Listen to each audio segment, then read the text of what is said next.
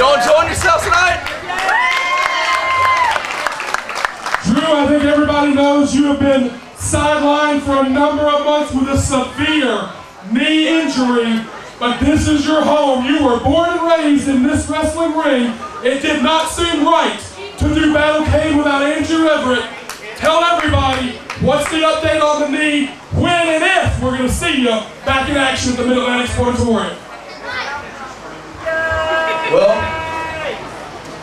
I'm doing part-time commentary over there, and I gotta say,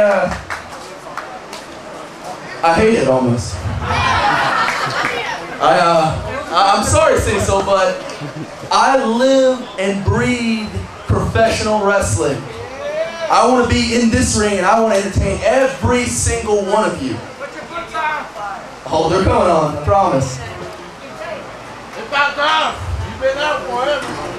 2 more months.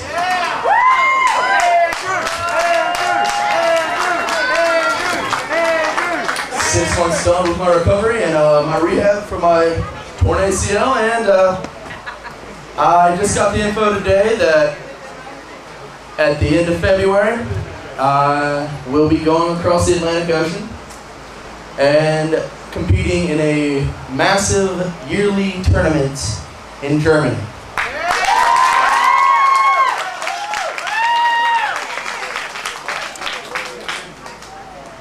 That being said,